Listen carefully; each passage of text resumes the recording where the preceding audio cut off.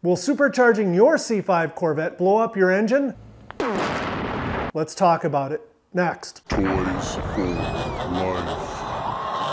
Guys, one of the most common questions I get on all my videos is, Toys for Life, if I supercharge my C5 Corvette, will I blow up my engine? And in my mind, that is absolutely a fair question once you understand that by adding a supercharger to a C5 Corvette,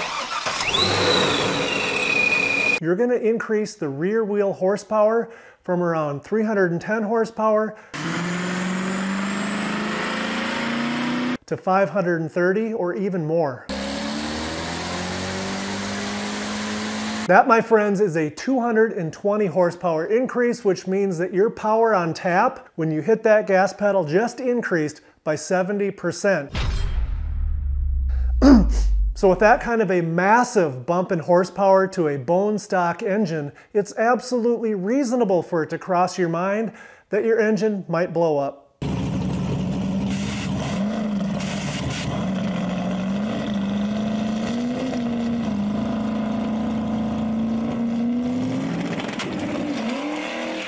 In fact, the exact same question crossed my mind back in 2015. That's when I first became aware of the A&A Corvette and the ECS supercharging kits that were and still are available for our C5 Corvettes. And it absolutely blew my mind that they really were getting over a 220 horsepower bump to a stock LS engine without any internal modifications.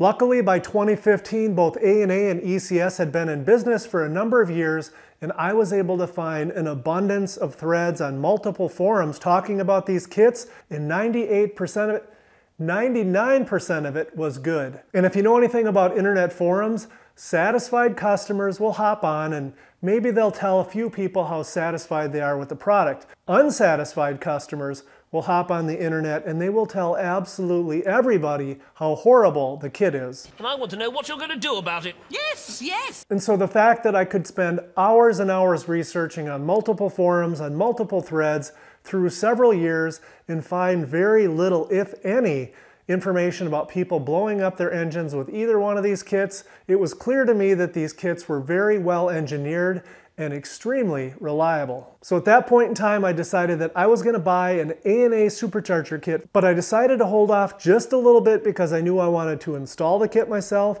and I wanted to do all of the tuning, and I wanted to take some time to improve my fuel injection tuning skills with a project vehicle I had at the time that I still have. It's a Pontiac Fiero, and at that time I had just dropped in a 240 horsepower 3800 supercharged engine out of a 97 Buick Regal in place of the Fiero's stock 96 horsepower 4-cylinder engine. So with the Fiero project, I was spending a tremendous amount of time modifying its supercharged 3800 engine. Things like a freer flowing exhaust, a performance camshaft, and ultimately I switched it over to E85 since its root style Eaton blower does not have an intercooler, unlike the C5 Corvette kits, which do have an intercooler. And of course, each one of those modifications requires changes to the tune so that the fueling curve is still accurate, timing is still optimized, and that has an automatic transmission as well, so the shift points have to be altered so they line up with the new torque curve from the camshaft and the 85. We also made about a dozen trips to the track over 3 years to get the wide open throttle tuning dialed in, and of course to validate the final results.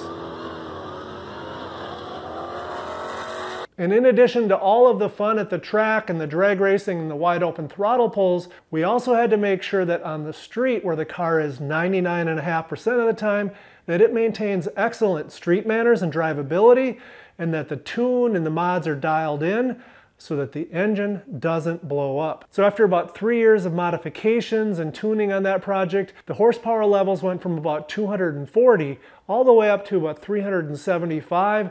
And I feel like that combination is pretty much maxed out, and to go much higher would take a serious amount of cash for exotic parts. And by mid-2018, I was more than ready, and I finally picked up that phone and placed an order with Josh at A&A for one of their C5 Corvette supercharger kits. A few days later, a gigantic box showed up and the installation was underway. It took me about 2 weeks working evenings and weekends, plus I was also shooting all kinds of videos of the entire process, which you can watch up here. And after that, it took me about 2 more weeks of proceeding carefully and cautiously to get the tune dialed in. It's hard to believe, but it has been over 5 years now, and the kit has performed flawlessly on the C5. And during that time, it's included a ton of spirited street driving, probably more than a dozen trips to the track, and of course, a trip to the dyno to get that all-important number. Other than the original installation and getting the kit dialed in on the C5's bone stock LS1, the only other thing I've done in the last few years is to alter the tune to allow me to burn E33 fuel. This gives the incoming mixture a little bit more cooling and allows me to run more aggressive timing, which bumped the horsepower up from about 540 at the rear tires to about 585. So with all of that backstory out of the way, which I felt was important so that you kind of know what my thought process has been this entire journey, let's finally get to the question that you clicked on the video for, and that is, will adding a supercharger to my C5 Corvette blow up my stock LS engine? The 100% honest answer is, for your engine, it's going to depend on a number of variables. Variables such as, how much horsepower are you going after?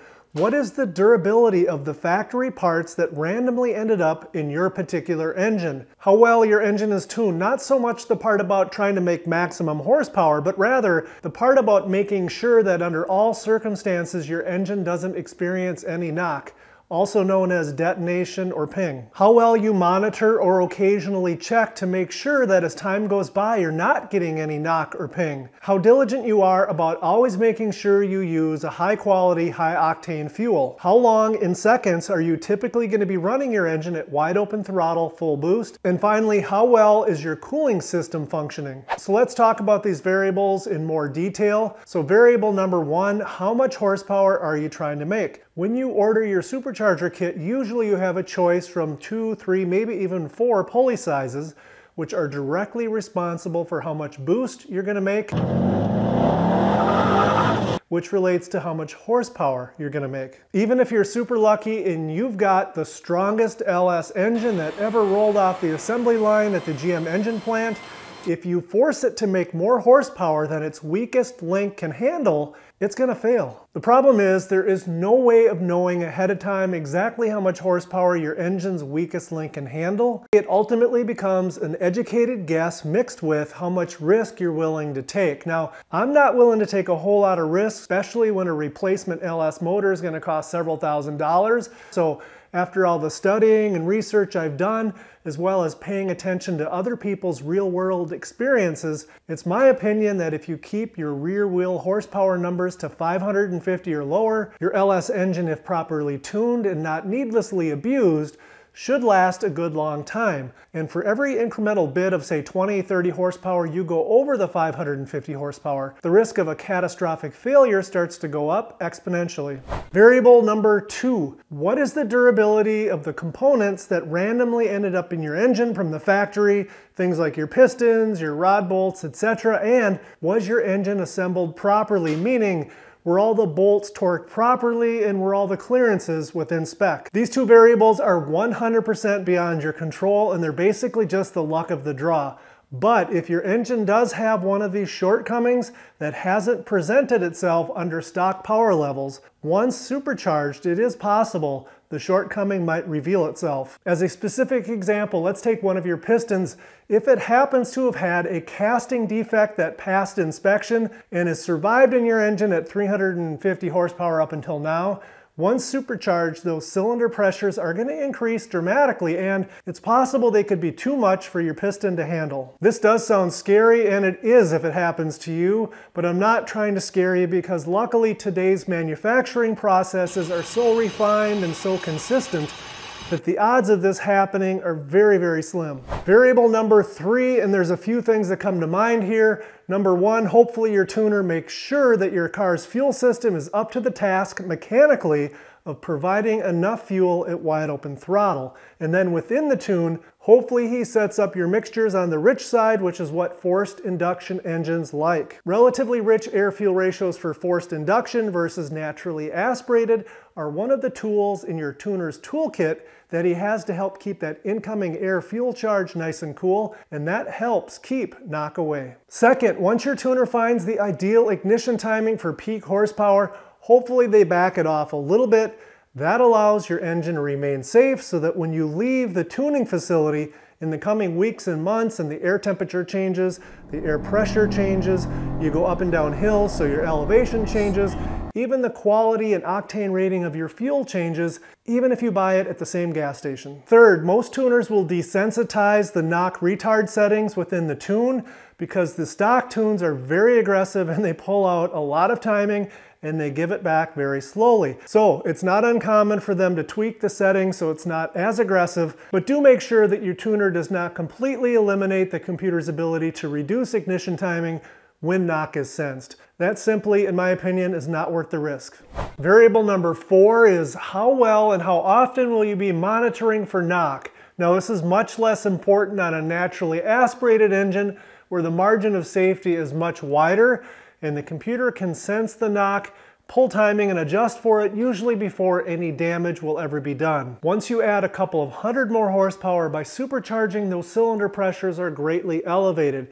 And while it's true the computer can still make adjustments and pull timing whenever knock is sensed, you have to be extremely careful because that margin of safety has shrunk and it's going to be more risky to your engine than before when it was naturally aspirated. Therefore, the more horsepower you make, the more often you're going to want to scan your engine with something like HP tuners to make sure it doesn't have any knock. Or you could use something like the Aeroforce Interceptor, which can also scan for knock. It also has a little warning light that you can set to come on whenever it senses knock. It's nice and bright so you'll notice it, and that way you'll know to lift off the throttle if it senses knock. Now someone's going to say you can also hear knock as well, and that's true if you know what you're listening for and you're paying attention, but the stock LS knock sensors will absolutely hear the knock before you will. Let me know in the comments below if there's some other sort of technology or gadget that you like to use to scan for knock. Variable number 5 is how diligent will you be about making sure you always use a high quality, high octane fuel. This goes without saying, but the same octane fuel that was in your C5 when it was tuned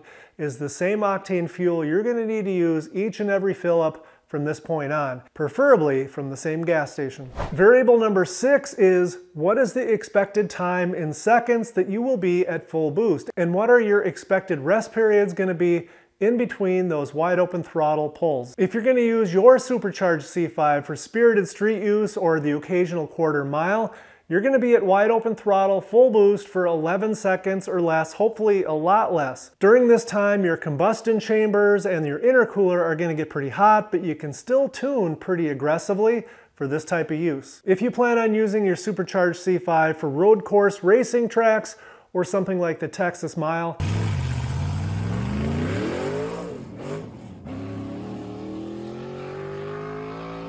you're definitely going to be generating a greater amount of heat. If one of these is your intended use, I would suggest that you do proceed very carefully. You're probably going to want to reduce the horsepower levels, and you're going to definitely want to find ways to manage and control all of that extra heat. And of course, it goes without saying, these longer types of events are going to pose more risk to your LS engine. Variable number 7 is super important, and it really should have been right at the top of this list, and that is how many RPM are you going to let the engine rev to?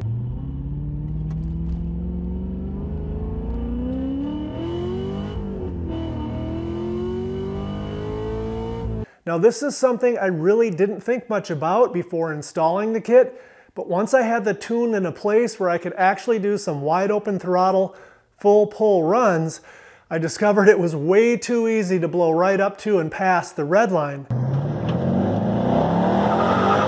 And at that moment, it became apparent to me that I was going to have to do some research into how many RPMs the LS engines can safely handle. Now, if piston and rod bolt strength weren't something we needed to worry about, I have no doubt that I'd be revving up to 7,000, probably a little bit more, but unfortunately piston strength and rod bolt strength are things we need to take into consideration. The first thing I think about is that it's my understanding that all LS engines, the LS1 and the LS6, starting in 2001, received stronger rod bolts, and I think that obviously had to do with the introduction of the LS6 engine, and it revs to 6,600 RPMs with a factory redline as opposed to the 6,200 RPM redline of the LS1. A second thing to think about, and there is a little bit of conflicting information out there, but I do believe that all LS6 engines, because they rev higher, were also given a little bit stronger pistons that were made out of a slightly different alloy.